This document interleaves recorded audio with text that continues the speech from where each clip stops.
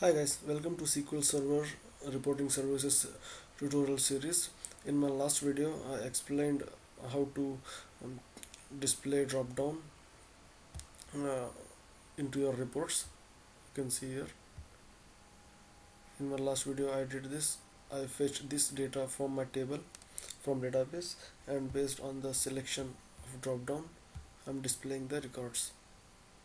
Okay, this is what I had done in my last video. In this video, I'm going to pass a parameter from here that will be an integer. Okay, I will pass integer value from this text box. Okay, that will be the product ID or something like that. Then I will display the list of products. Based on that product ID, the records will get filtered out. Okay, now let's do that. Go to our solution explorer, right click on the reports, then add new item, report, give it a name. Let us give a name to our report as integer parameter report. Okay, now click add. Let's increase the size. Now we are going to create a data source first. Right click on data source and then just right click on data source and then click on add data source. Change the name as share data source.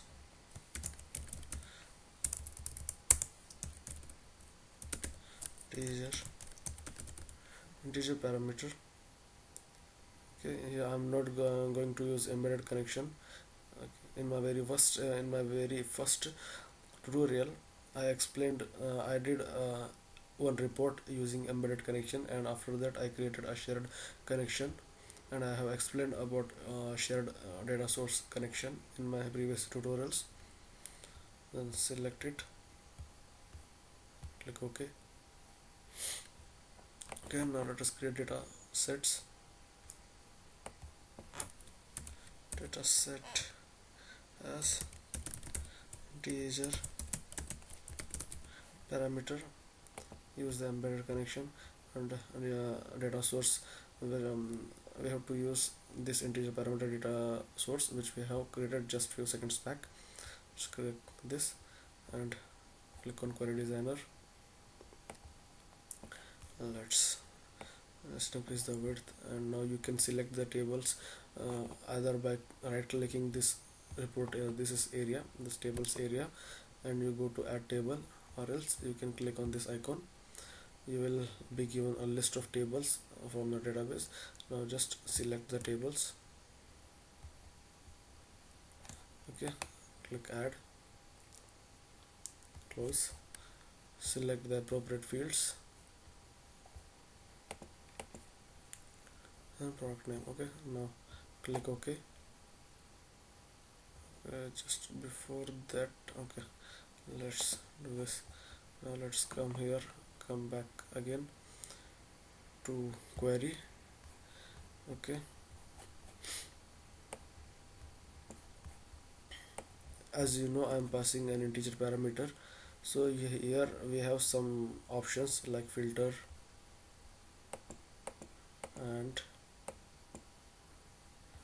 sort order, all this kind of features I have.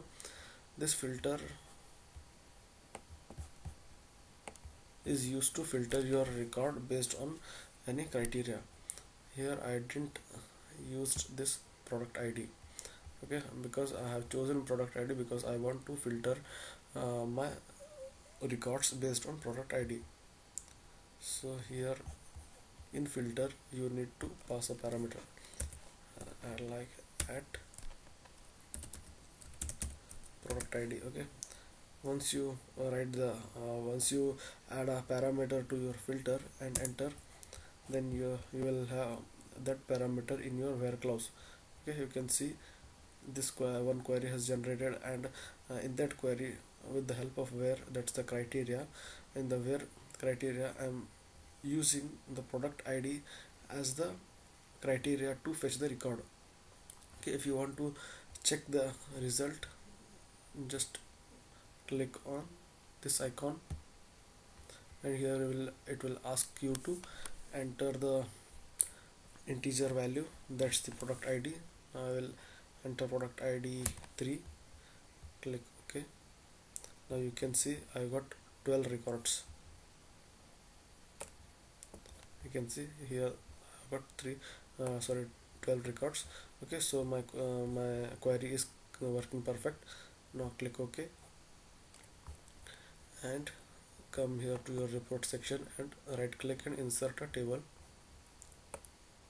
So now let's add these fields to our table: product name, company name, and then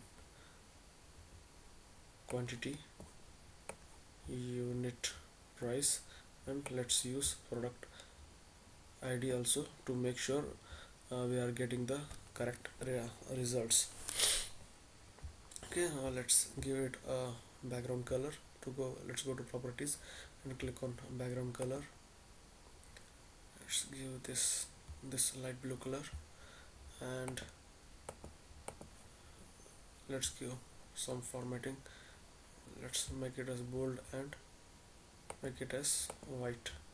Now let us increase the width and let's go and see the results. Okay, here you can see SQL server has created a parameter. This is the same parameter which we have created here. You can see here we had created one parameter that I am using as a filter to filter out the record. This same parameter, once you add a filter to your query, SQL server will create a parameter here. So you can see here product ID has been created. Let's do some changes here. Please enter the product ID. Okay, and the data type will be integer because I'm passing integer value. Okay, now click OK. Let's come here and enter 3. Now you will see 12 records. I got 12 records now, and to make sure I'm getting the correct product ID, you will see you can see here all these products are from the same product ID. Okay, so this is how you can pass an integer value as a parameter, and based on that parameter we can filter out the results from our database. Okay, I hope you like this video. In my next video I will create a string parameter and I will show you how to fetch the results from your database with the help of string parameter. Okay, I'll see you in my next video. If you like this video, subscribe to my channel, and thanks for watching.